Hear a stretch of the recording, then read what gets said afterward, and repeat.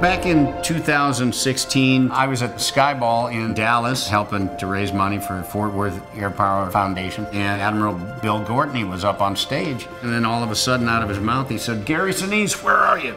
Come on up here." And he surprised me and shocked me by saying he wanted to arrange an F-18 Super Hornet flight to land on a carrier.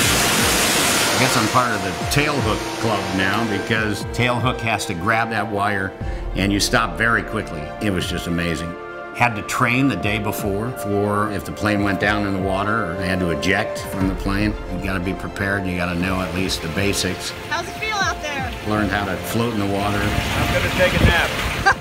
They call it ground proofing, where you can take air into your lungs and just kind of put your head down and float in the water. It helps you conserve energy, so you're not just kind of doing that all the time. It was very, very interesting, and the following day was the day for the flight. We got suited up, got in the plane, took off. I've got some video from that.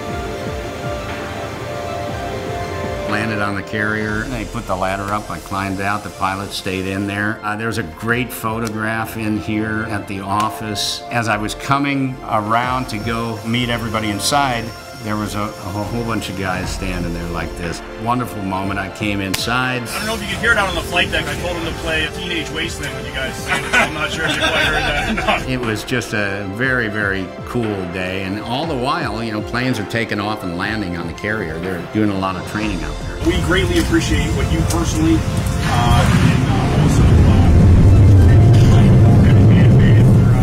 your warriors and for the military writ large. It's awesome stuff, man. Thank you. Greatly appreciate it. It means a lot to all of us. So thank you for that. I know where my freedom comes from. Got on the microphone, talked to the entire ship. Well, hello everybody. It's great to be out on the ship. I landed just now in the F-18, and that was the ride of a lifetime to get to see what our military does in many different aspects around the world has been a real blessing to me.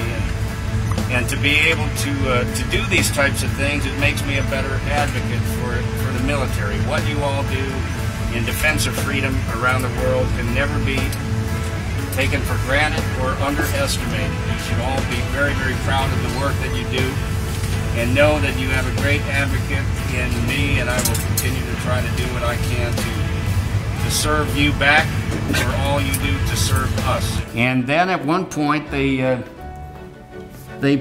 pulled this out. Remember Teddy Roosevelt, speak softly but carry a big stick? And this was the Theodore Roosevelt, and that's to Gary Sinise right there. And they gave me the big stick. You're on Theodore Roosevelt, which of course is America's big stick. So since you're out here, we got to give you your own big stick. So this baseball bat, we got our command coin here and the handle. We got it personalized for you. Oh my gosh. And so this is your very own big stick to remember your trip out here. It's a beautiful bat. They've got their coin right here. It was just a magnificent day to be out there. Got a big crowd over here. The crowd is, you talk on the 1 MC and the crowd gets bigger faster. That's how it usually goes. Pitch ready, sir? Yes, absolutely. Hit it right here. Very pleasure. It's right here. I got back in the plane about half hour, 45 minutes later, and to see the crews on the decks of the carrier. That's a very dangerous job out there, but exceptional people serving in our Navy on these carriers, and it was great to experience that firsthand. And that's one of the most exciting things, just the launch off the carrier. Pretty cool stuff.